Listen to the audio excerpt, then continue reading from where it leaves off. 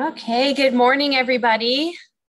I'm so happy that you're here again once more to join us. We are in our block 3, week 2 of our summer virtual teacher training sessions. And this week we are following along with last week and looking at row crops. So this is our second week of row crops. We hope that you guys all got your boxes for the first 50 people who filled out the reflection. I did make a small mistake on the little half sheet of material items that you might need to participate in this week's activities. And I, for some reason, was not thinking correctly, but I put you needed just one clear cup and I lied. And really what you need is 2 non-clear cups. So cups that you can't see through, cups or jars. If you don't have anything like that, that is fine.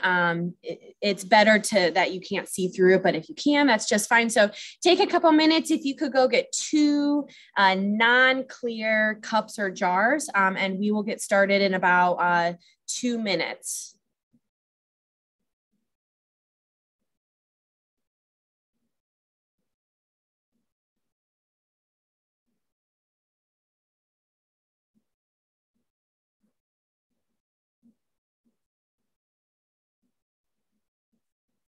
I don't think so. I've got an extra thing in here.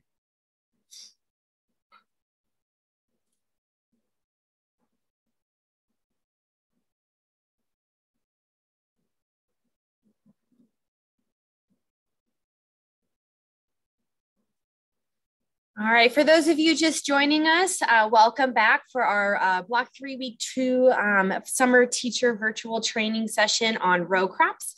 I did make a small mistake on the items that you need to participate in our lesson. So if you could take a minute to go grab 2 non-clear cups or jars or something small. It doesn't have to be very big, but we're going to get started in just 1 minute here. It looks like we've got a few more people joining us.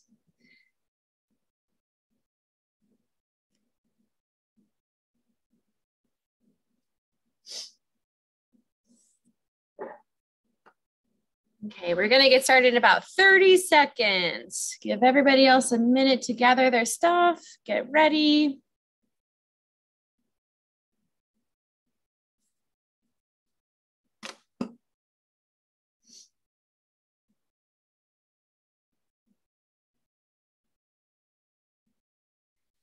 All right, I think we're going to go ahead and get started. So again, welcome back to Illinois Ag in the Classroom Summer Virtual Teacher Training Sessions.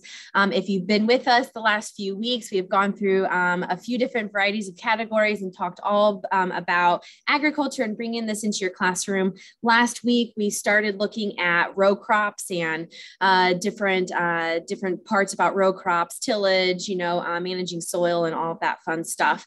We're hoping that you recognize and you can see a connection between all of our themes. So when we're looking at natural resources, livestock, row crops, and then next week and the week after when we're looking at our specialty crops, we're hoping that you can see a connection between all of these themes. And obviously the number one thing is agriculture, but also looking at how agriculture is much more than just, cows and red barns, and that there is just so much that our agricultural people are responsible for, and how we as civilians and community members should be aware of this stuff and should recognize what we can do to play a role and help out. So welcome, and Chris is going to go ahead and get us started on our first activity.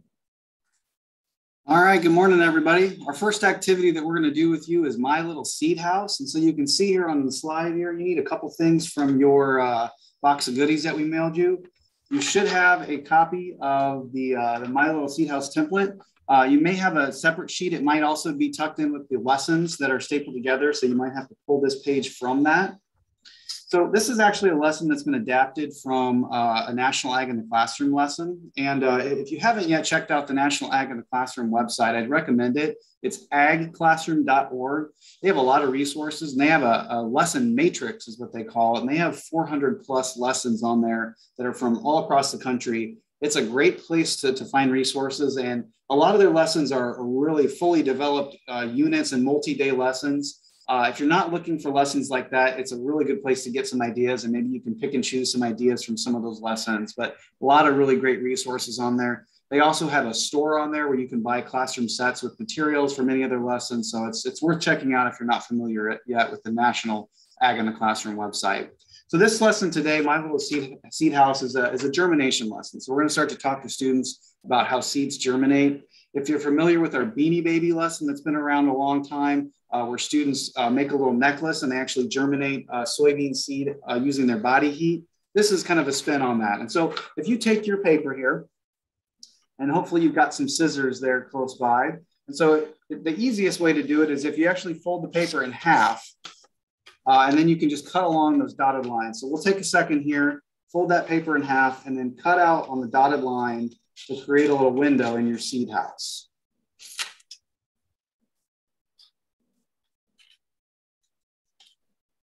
And we're going to use soybean seeds for this. Soybeans are not necessary to do this with. However, they're a really important crop in Illinois, so it's a good opportunity to talk to students about a crop that they probably drive by and see in the fields all the time, regardless of where you are in the state. If you're not too far from a soybean field. And so it's a great way to talk about that. This is an excellent lesson to connect with our soybean ag mag. Also, soybeans are a large seed. You've got a baggie here that has some cotton balls and some soybean seeds in it. So it's really easy to see that seed germinate, and you can see all the plant parts. So as that seed swells, it starts to split, and you start to see the root, and then the leaves start to pop out of it. And it's really easy to see with the naked eye. And so large seeds like soybeans work really well with like that. Any kind of bean or pea seed would also work just fine too. But again, we like to do it with soybeans. All right, so you've got your little seed house cut out. Now, with students, if you wanted to get fancier and have them actually cut the house out, they could obviously decorate the house however they wanted to. That would be great to kind of individualize it for themselves.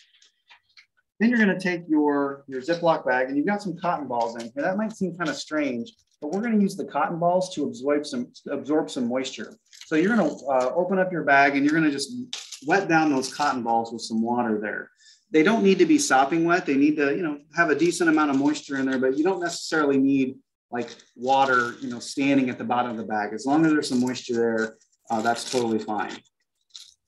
And so once you get those cotton balls moistened, you can make sure they're in contact with those soybeans and seal that back up. I've also heard teachers talk about, they've done a variation of this lesson where they actually stapled through the bag, and they rested the soybean seeds on top of the staples and allowed that. And then you could actually see the root come out below the staple and the soybeans start to grow above that. Another way you could possibly do this. So once you've got your cotton balls moistened, you're just going to attach your Ziploc bag. I've got tape here. Tape would work, stapler, anything like that would work to attach it. And then you can see here, pretty simple idea, right? That hole we cut creates a window here. And then one option would be to hang it in the window in your classroom and allow the sunlight to warm that up and to contribute to getting those seeds to germinate a little bit faster. This is also an opportunity that you could use to try to make this a little bit of an inquiry activity and an experiment here. Maybe you could try different liquids. Maybe you could have different temperatures. Some could go in the sunlight. Some could go in a dark drawer. There's lots of different variables that we could add to this to allow students to experiment with it and to turn that into an inquiry-based activity as well. If nothing else, it's a great way to talk about seed germination and look at the importance of that and how seeds actually have everything they need inside of them. They just need the right conditions to be able to grow them. On the first slide, Stephanie, if you want to go back for just a moment, we've got a couple books that we really like to use with this activity. Oh, Say Can You Seed is from the Dr. Seuss library. It's an excellent book about germination. It looks like it would be, a first or second grade level text, but it actually goes into some high level information regarding photosynthesis and how plants grow. And there's a lot of great vocabulary terms in there. So that's a book that I think, even though it looks young, you could easily use with older students. Pod to Plate is by Julie Blunier. That's a book that the Illinois Soybean Association published a few years ago. Excellent book about soybean growth and has specific ties to Illinois. And then Full of Beans, How Henry Ford Grows a Car is by Peggy Thomas, one of our favorite authors. It's a book about how Henry Ford back pre-World War II, designed a car made with soybean plastic powered by soy-based biodiesel. So a really fascinating story. There's lots of really great back matter in there with actual pictures from that prototype that he built. And we're going to talk a little bit later this morning about some bioplastic information related to corn and soybeans as well. So we'll circle back to bioplastics. All right, so that is your germination activity using soybeans. My Little Seed House, again, compliments of National Ag in the Classroom program.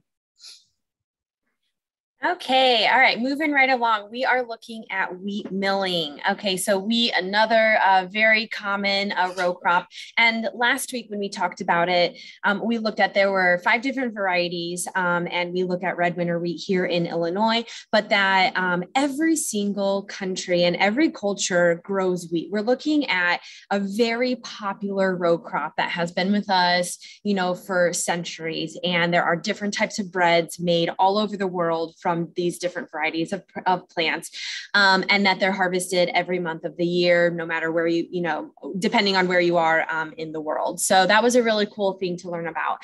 So our wheat milling activity, we just love this because it's getting kids a hands-on activity or a hands-on opportunity to actually play around with a wheat stalk. And so all of you guys should have gotten a little baggie with some wheat stalks in there. Before we go into the activity, I do want to point out some of these books. We have The Thing About Luck, which is a junior high level novel. It would be appropriate for 5th grade, even maybe your stronger 4th grade readers, looking at wheat harvesting, immigrant labor, and a little family who the main character is a little girl, and you know, it's a coming of age book, and what it feels like to have to be out, you know, harvesting wheat instead of, you know, being with her friends, and what it's like to be different, and have her Japanese background, and so there's a lot of really cool story matter there with that. Farmer George, historical book. We're looking again for 5th grade level. Awesome information about our President George Washington.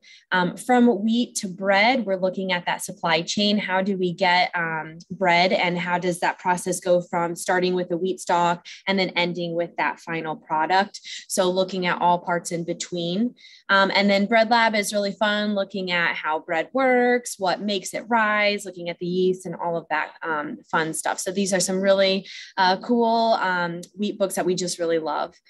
This diagram that I have here is from our Wheat Ag Mag, which you all should have gotten a copy of. And so this is a really cool thing to begin, you know, this lesson with, is identifying the different parts of a wheat stalk before you get started. So what you guys all should have is a wheat stalk.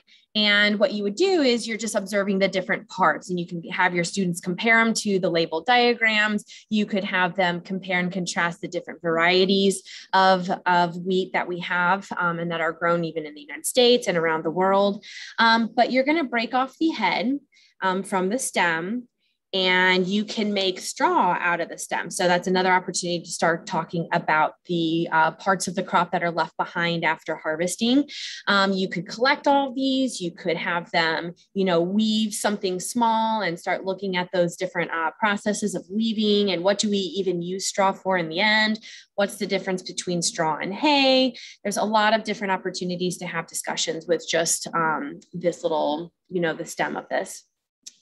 And so what you're going to start doing then is you can lay the wheat head flat on a hard surface and start patting it with your hands and shaking out the kernel. So the kernel should come out of the little pods. And so then you can definitely, while they're doing this, start talking about the wheat milling process and, you know, the evolution of machinery that farmers and, that, you know, anybody in the ag industry has used to help make things go faster, so that we can, you know, harvest and produce a lot more of a yield than, you know, what we used to have. So you will have these little tiny kernels. I'm not sure if you can see this, but at the end, your students will have all of the little kernels out. Okay, and there's also different parts of the kernels that you could talk to them about and have them identify. So one thing that we really like to do is, we could have them, our students, count how many kernels they have. For your younger students, you can start using these as manipulatives for math. So if you're practicing addition or subtraction, having them place the kernels on either side, and working with that just as a fun way to, use a different material to help them learn math and anything. Then what you can do is start talking about, well, what do we use flour in, or what do we use wheat in, and what does it make? And so then you can talk about wheat flour and the different types of flour. And then to bring in some nutrition or some, baking and cooking in here, we can look up some recipes that require flour. And so what I really think is cool is if you look at different recipes, maybe, for your favorite cookies, look at the differences of the amount of flour that's needed. Well, and how many kernels are you going to need to make that much flour for just one recipe?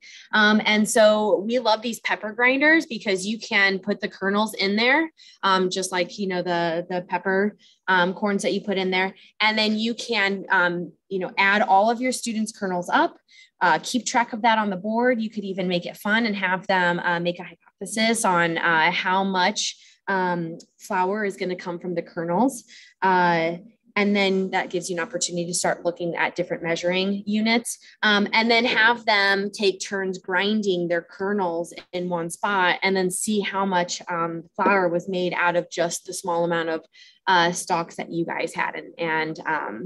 So there's a lot of fun things that you can do with just one stalk of wheat. So that is our wheat milling activity. Chris, is there anything I left out or that you talk about with your in your presentations? Well, you said to pat it on a surface. I just crush it up in my hand. That is much more gratifying. And messier. So I highly encourage just go for it, make a mess. Yeah, that's definitely what I would do. So I say that, but I don't have to clean up the mess in your classrooms, and so it's easy for me to say that. But that's hilarious. Well, and you guys should see the difference between our desks. Fair enough. Yeah. I'm just messing. Okay. All right. So that is our wheat milling activity, all about wheat. Lots of fun stuff you can do with that. So Chris is going to take you into corn now. All right. So we have a biodegradable packing peanut lesson. And in this lesson, you're actually going to use cornstarch in a microwave, and you're going to actually be able to create some biodegradable packing peanuts. We sent you some in your kit. These are from a company called Uline. They're known for selling cardboard boxes and a lot of other business industrial type supplies, but you can get a bag of these corn-based packing peanuts from them. And literally the bag is the size of a compact car. Lasts you a long time.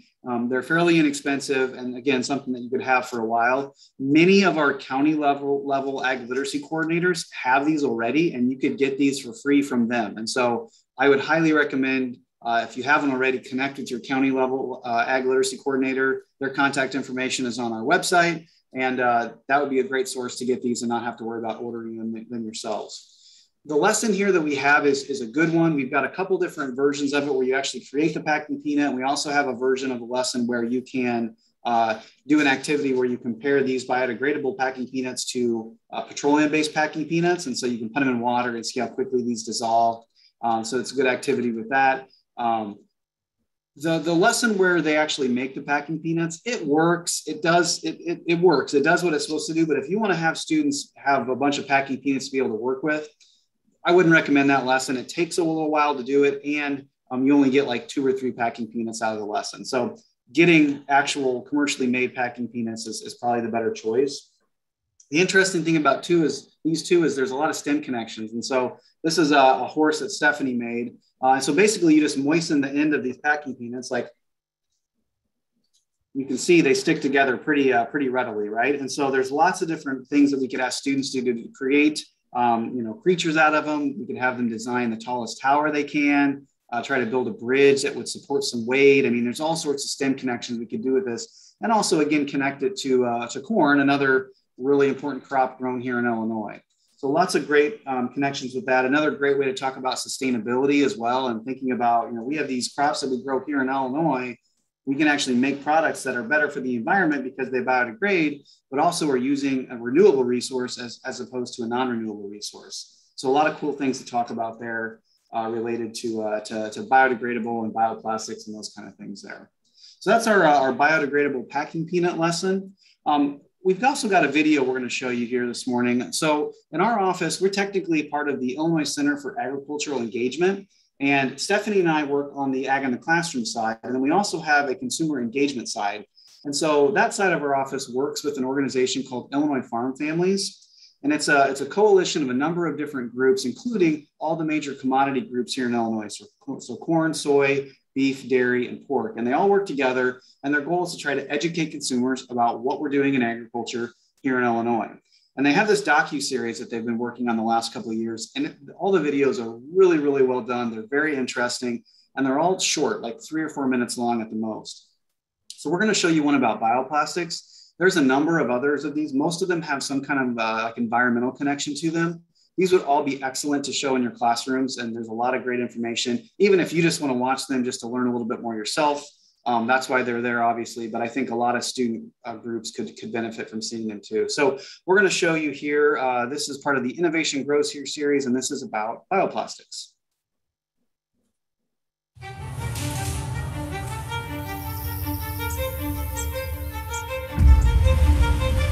Imagine if one day every water bottle could be made out of corn, a renewable resource.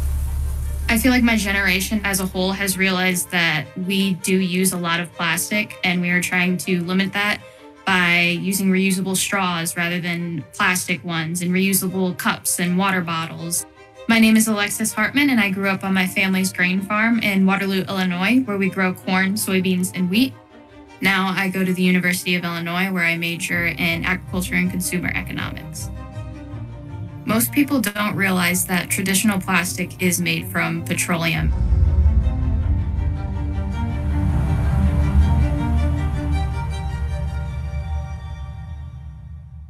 We're utilizing petroleum at a rate faster than what it can be replenished. My name is John Coppert, and we do corn-based research for companies in the private sector focused on biorenewable products.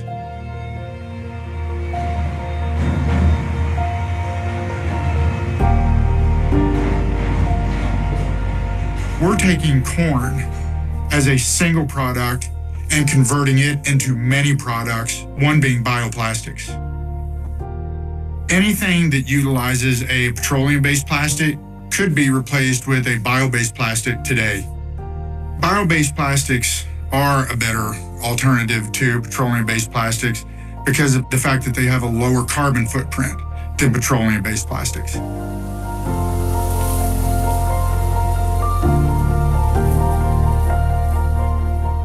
I feel like a lot of people would be receptive to a plastic made from corn just because it's very renewable. We can grow it out in the fields, grow it for future generations. It's not something that will eventually run out. There absolutely is opportunity to do more. The surface has not even been scratched yet in the area of biorenewables and in particular bioplastics. I think the only inconvenience that exists right now is just the simple fact that these bioplastics are just not as readily available yet as the petroleum-based plastics. But they will be. And every day, we're working to make that happen.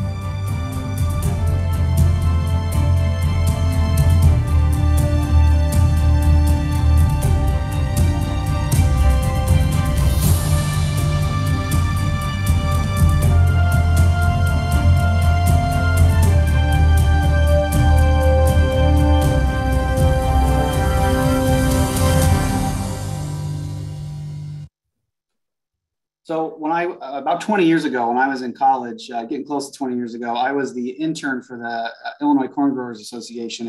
And that green mug that John held up there, I got a mug similar to that 20 years ago that was made from corn plastic. So this is not like a brand new revelation. This is something that's been being researched for decades now. And they continue to make improvements to it and continue to try to find ways to bring it more readily into the market. People often ask when we talk about this, like, if it's been around this long, why aren't we seeing more of it? Well, it's a pretty vast supply chain and industry that admittedly I know about this much about. And so it's a complicated industry. And think about it. if oil prices are cheap, there's not as much incentive for those companies to switch to a brand new plastic product, right? And so it takes research, it takes investment, and it takes time to get that into the marketplace. So I think you'll start to see more and more of that in the years to come. It seems like the interest is finally there on the consumer end, and we're hoping to see more of that. I think it's better for the environment in a number of different ways. And so watch for that. See if you start to see those bioplastic products out in the market a little bit more. We've got a couple other lessons that would work well if you wanted to do a little mini unit on some bioplastics. We have a lesson that you can make plastic out of soybeans. So that lesson plan is included on our blog page that has all these other resources from today.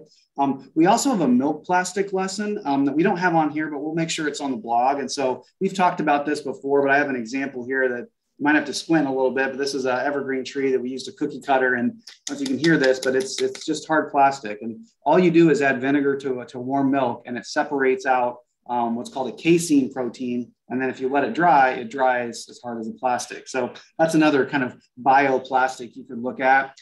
We also just finished this past week a lesson called oobleck, where you make, if you're familiar with that term, oobleck, it's kind of a stickier plastic, a wet plastic, and you can create that. We've got a lesson to do that as well. We also have an indoor bingo activity here that isn't directly related to plastic, but the idea is that we're getting students to think more about the different co-products and byproducts that go along with the corn and soybean production and other things that we grow and produce here in Illinois.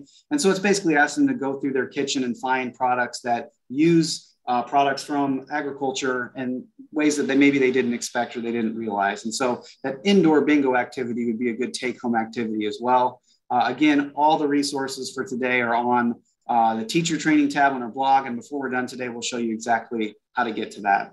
So there's a number of activities related to bioplastics. That book, The Last Straw, there is a good one talking about reducing our use of single-use plastic, and talks a little bit about bioplastics in there as well. And I do just want to add real quick. So when we're looking at the topic of bioplastics and corn-based plastics and everything that we just watched in the video, we're looking at this idea of progressing forward to become more sustainable. Now, there are going to be, there's pros and cons to everything. And so we're looking at, well, in the end, is it going to break down as quickly? Is it, what are the benefits? But what I love about the video is that we're looking at the initial process. It's really decreasing the amount of carbon dioxide that we're putting in the atmosphere. We're using a renewable resource. That way, anything that's petroleum based, we can use those resources for other things like gasoline, that we may need for, all sorts of different things. But this idea of using corn-based plastics and just bio-based plastics in general has sparked interest around the world. And there are so many cool studies going on in different countries using a lot of different bio-based ingredients from, funguses to, different tree barks and things that people are really trying to figure out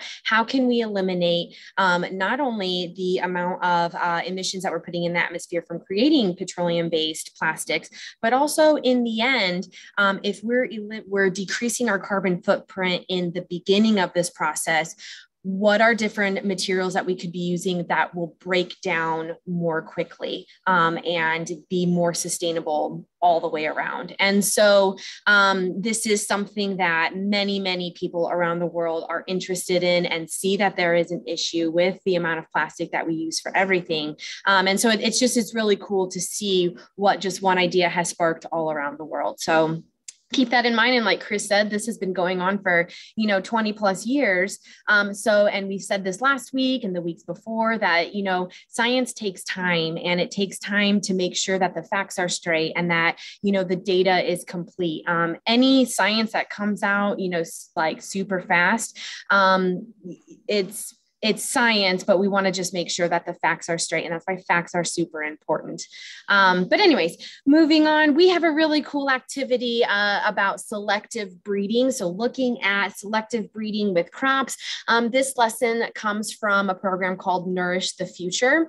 Very cool program. I encourage you all to get online and go to their website and check it out. There's a ton of different curriculum resources that not only tie to agriculture, but just the environment and science in general. And a lot of it is teachers from around the nation and submitting their lesson plan. So it's not just an organization, it's teachers who have taught these lessons who are, it's a huge community of sharing resources. So I encourage you guys to check that out. But this is a selective breeding lesson. Now, this specific lesson is more geared towards your 8th grade and high school. However, you can definitely teach this at the 4th, 5th, 6th, 7th grade lesson, especially middle school, when you're really starting to look at meiosis and mitosis and, cell division. And so there's a case study. This activity is revolved around this case study. And so you're trying to understand what are the advantages of selective breeding. So you're given or your students are given this case study that talks about drought ranges. This one specifically in Nebraska, we're looking at the economic effects of drought that could be up to $9 billion in just 1 year of drought. Looking at the economic impacts for not even just the economy, but the farmers in general, because that is their career. That's where they get their salary from. And then we're also looking at the direct and indirect impacts of other production, for example, corn, and then the prices of animal feed and the entire supply chain, which we now know after a year of quarantine and COVID and the impacts on the supply chain. This is a really important thing for people to understand now, so that we understand, why, something, in the supermarket, the shelves might not be, completely full, or what's happening. So this is a really cool idea or a lesson that you could definitely have those conversations with. And then we're also looking at, well, what are the traits of these plants that will help reduce the effects of the drought?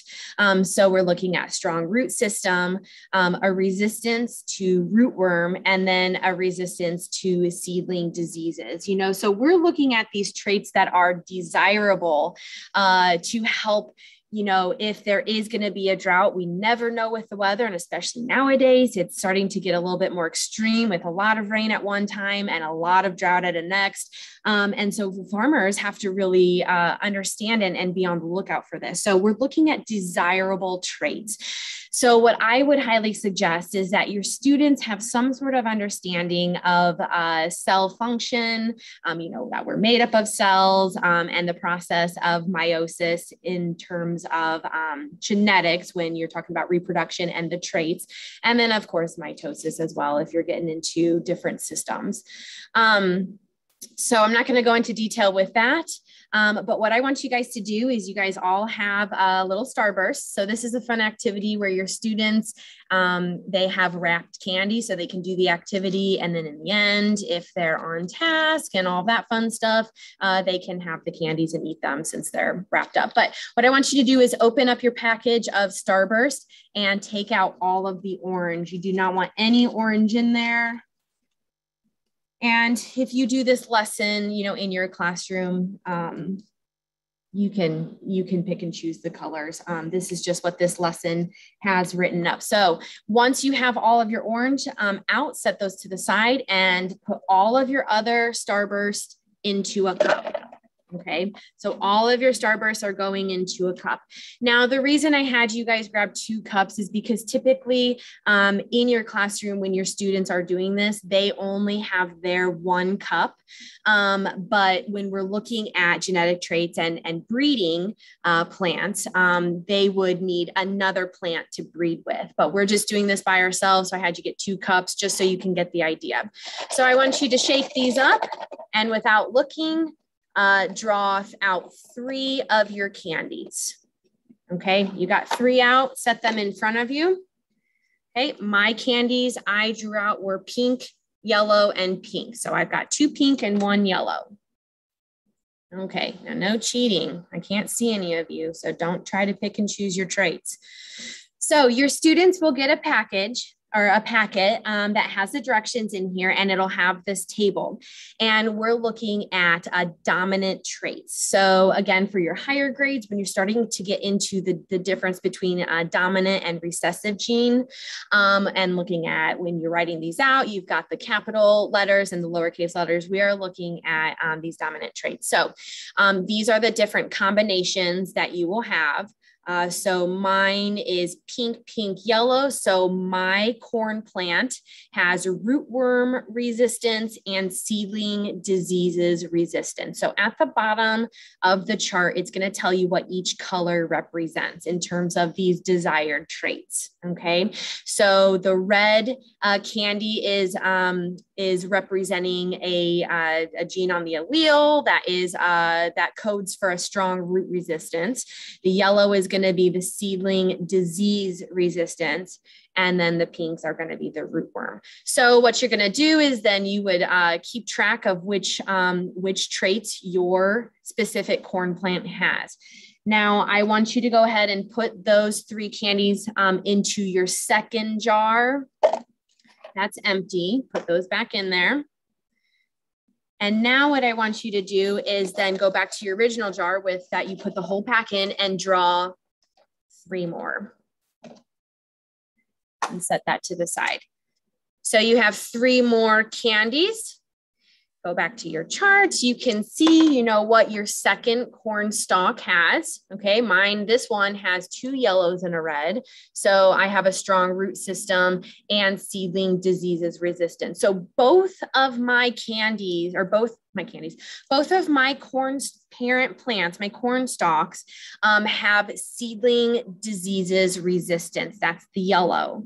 Okay, one parent plant has multiple genes from that, and the other one only had 1. And then one parent plant had strong root system, and the other parent plant had rootworm resistance. So what you're going to do is we're going to pretend that these are 2 separate students' candies. They looked through them. They saw what their plants were. So you're going to put them all in the same. So the 3 you just drew out, put them into that second cup that you had put your first plant parent in. Shake them up. And then you're going to draw 3 from there. Okay, now this is your offspring.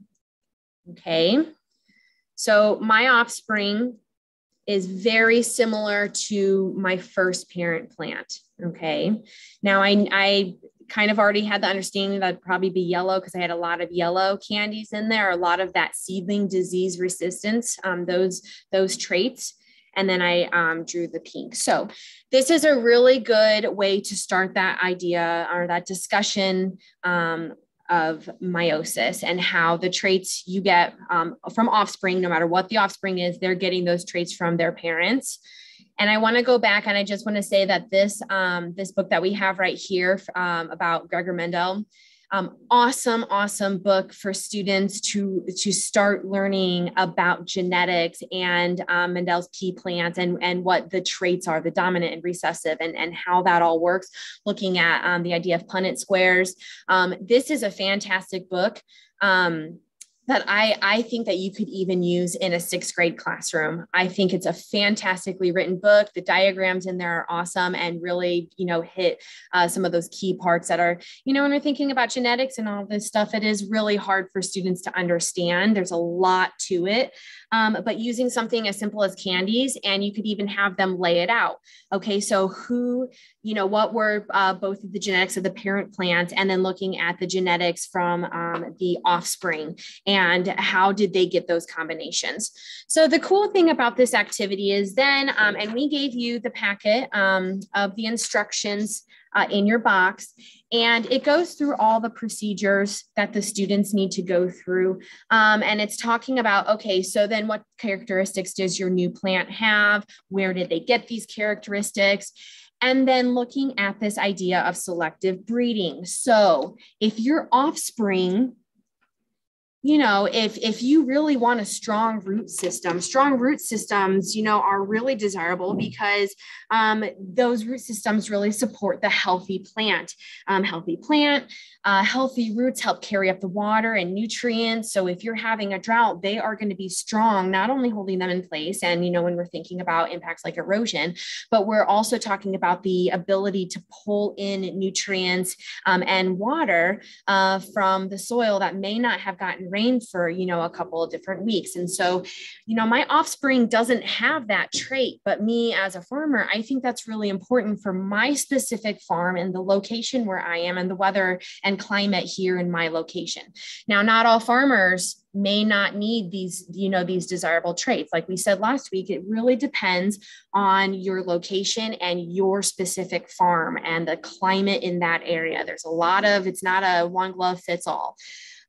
So this is where you get into that idea and that discussion of selective breeding. Okay, so if I wanted corn plants, I don't have problems with, rootworms and all of that. I would rather have stronger roots with seedling disease resistance, because a part of those diseases could be the rootworm. And so that could also help eliminate or decrease, any problem with rootworms. And so, we're looking at this idea of selecting the traits that we want to make sure that we have the desired yield at the end of the season. Not only because this is where our farmer salary come from, but we have an increasingly growing population. I mean, we have a population that is increasing very, very quickly. We have to have enough food and enough plants to make all of the products that we make with this, so that we can make sure that we're feeding not only the United States, but where we export. We have exports and imports, but we want to make sure everybody has enough food. And if we're seeing a change in weather patterns and climate, if we're seeing increased fungi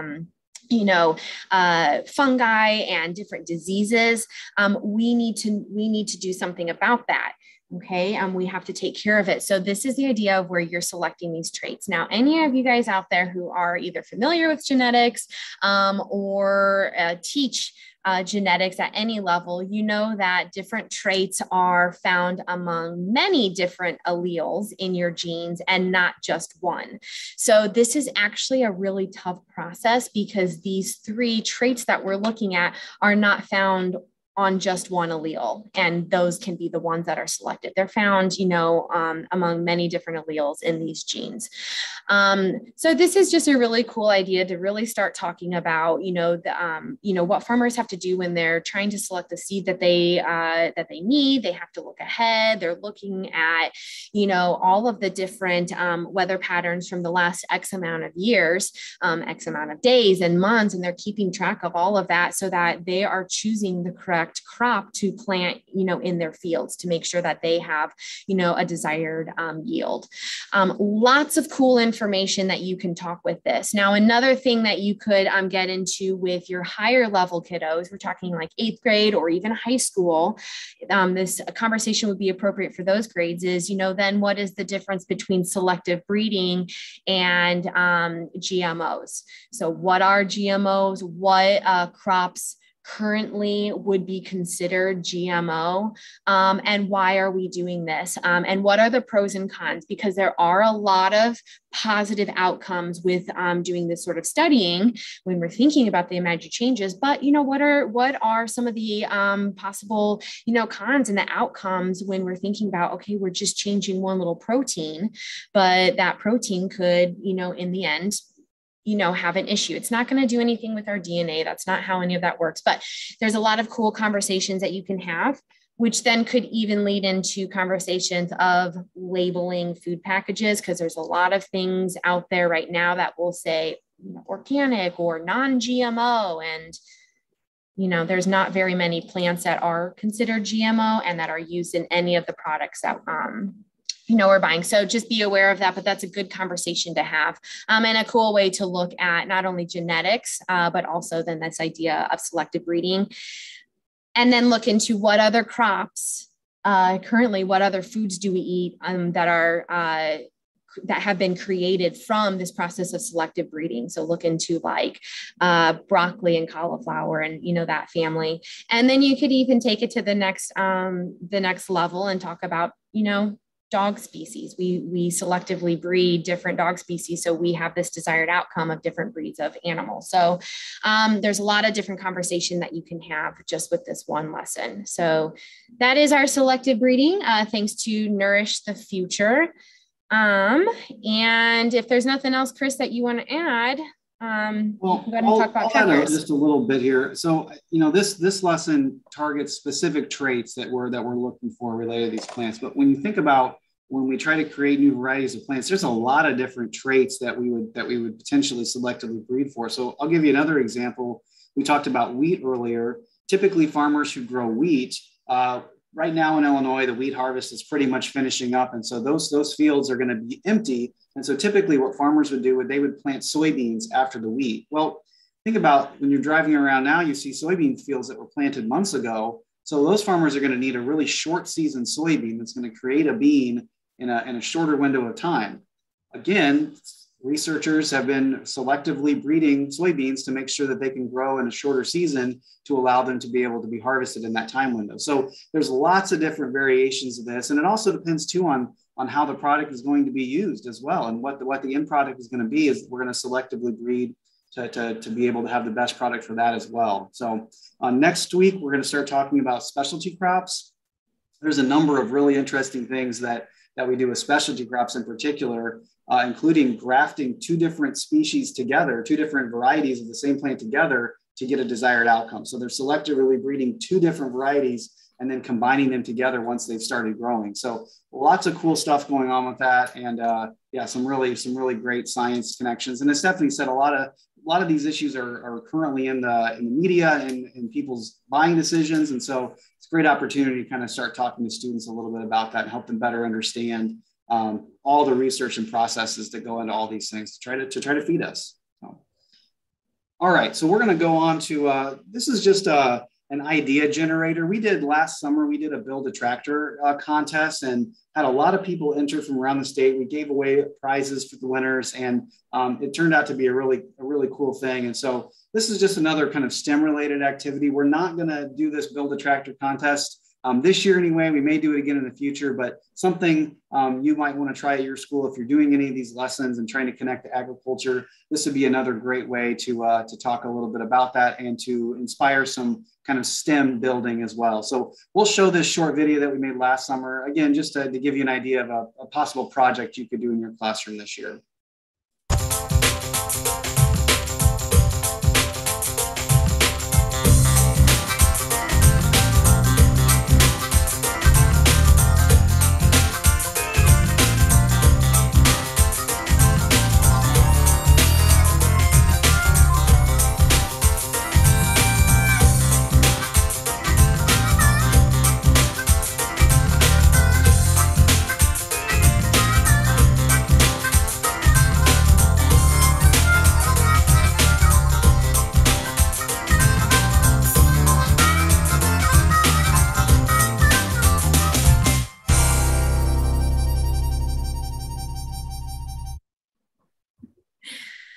So again, just a cute idea for you, something that we had students around the state really enjoyed last year. And so it's another idea for you to incorporate some of these things in your classroom. So, all right, as we kind of start to come to a close here, we wanted to remind you, we sent you copies of our row crop ag mags, including our brand new corn ag mag. We also have these new ag venture sheets. They're one-page activity sheets that we came up with they're all cross-curricular. They all require some language art skills. Some have math skills, some have science skills. And it's a way to kind of interact with our ag mags. Also a really great, if you're looking for, an extra extension activity, if you know you're going to be needing a sub that week and it's something you can extend a lesson you started, it's a great way to bring that into your classroom too. The corn ag venture is done. However, the online interactive version of our ag mag is not ready yet. And so as soon as we get that up on the website, we'll add that as well. We're just waiting to get the links established on that. And so again, you can get all of our ag mags on our website. They are clickable. They do have links to external resources and videos and things like that. And then you can also get classroom sets of the paper copies, again, from your county level ag literacy coordinator. They are free. They come in classroom packs of 30, and we would encourage you to get those. You can order those anytime, and your ag literacy coordinator will get those to you to use in your classroom. So some other resources that go with row crops there. And then finally, we've got a couple of upcoming. Chris, I just wanted to add one quick thing is that, and I don't think I mentioned this before, all of our activities like this, all of our ag ventures, they do come with a teacher key. So you don't have to do any prep work and try to, find all the answers, which is, always best as teachers to know so that you can help out your students.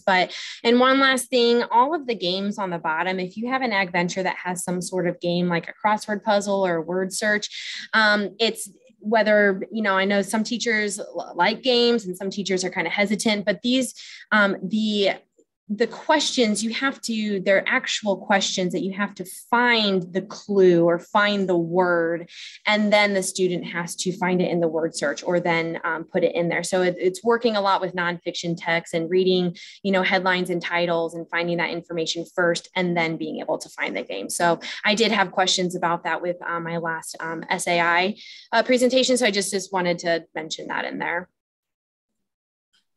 All right, some upcoming opportunities here. Tomorrow actually is the first session of our summer book club. So I'm doing a book club for 2 books. You're gonna pick one of the 2 books. We have The Thing About Luck, which is about wheat. And then Flip the Bird is a book about falconry.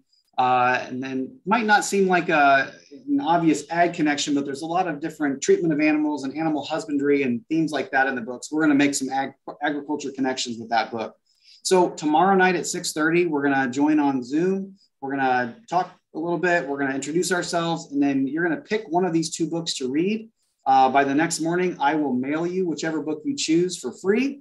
And then we'll come together the first week of August, and we'll meet again one night for each of those 2 books. And we'll talk about the book. We'll have some games and some giveaways and things that go with that too. It should be a fun time. And should be something that give you some ideas for your classroom this next year. We'll also create some reading guides for each of those books. So we'll basically give you the beginnings of a unit plan that you can use to teach those books in your classroom. So the link is there to sign up for that. Again, the first session is tomorrow, so you need to sign up today in order for me to give you all the link information to get on Zoom with us tomorrow. For that, we are sending books to Illinois classroom teachers only. So if you're out of state or you're not a classroom teacher, if you'd like to participate, you're welcome to. You'll just need to purchase a book on your own, and you can still feel free to participate. Another opportunity we have is Stephanie's hosting a Get a Grant workshop. We have 2 different grants, a program grant, or project grant, excuse me, and then also a book grant. And so the project grants are $300, the book grants are $250. Stephanie's going to host a workshop. I think it's the Thursday, the first week of August at 10 a.m. And she's going to give you some ideas on how to best apply for those grants, some tips and tricks. She's going to talk about past recipients and try to give you some ideas. And then she'll also have a lesson booklet that has ideas that connect with all the different books that we have as part of the book grant. So lots of resources there. So again, feel free to sign up for either of those coming up here in the next couple weeks.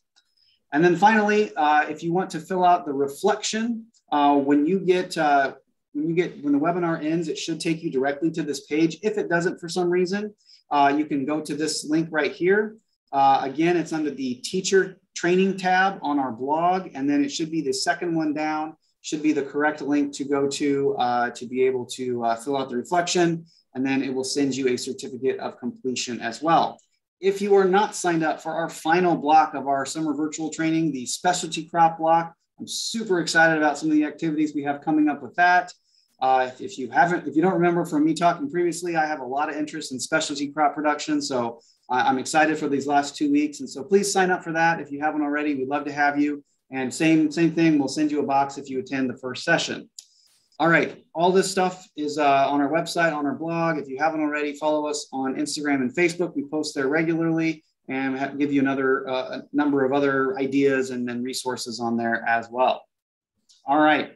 Thank you so much for joining us. We appreciate you being with us here this morning. If you have any other questions, please use that Q&A feature, and we will stick around for another minute here to see if we can answer any questions from you. If not, thank you so much for joining us.